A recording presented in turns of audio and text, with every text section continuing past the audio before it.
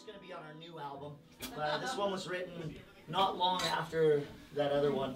In Will's grandma's basement. I wrote this one in my dad's basement when I was like 18 maybe or something. And when we play it live, it's like one of our most rockin' shows, and one of our most rockin' songs. And on our new album, it's going to be awesome. So you guys will have to hear. This is not that version. Not that this won't be awesome too, but it's just, it's going to be, yeah, it's not quite the same thing that you're used to maybe. So it's called, oh, they're getting Will a beverage. Yeah. Pass the beer. Pass the beer. Thanks, guys. Will's like, hold on. Something important here. Hold the show. For those who weren't at the last show, the first time I ever got a beer passed to me on stage, Caleb promptly kicked it all over my hand.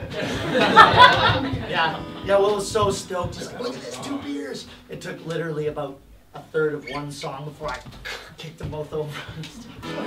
Ruined his bass pedal as well. That's a non-band. Acoustic now, we're acoustic. That's why we're acoustic.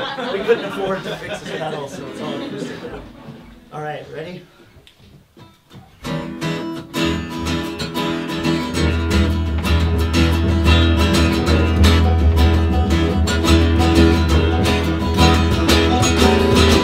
Don't you know I'm about to walk away, but you'll still stand and still. Maybe if you thought of people's distance, I prove that you got a little bit of pain now. You're falling on hard times, and I say, hey now, we're falling on hard times.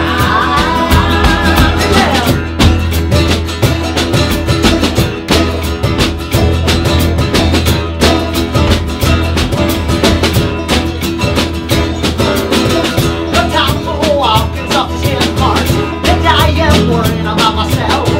Maybe I've been too such now. They're gonna put me on a shelf, but ain't now. Well, they're falling on hard times, and I say, hey now, they're falling on hard times.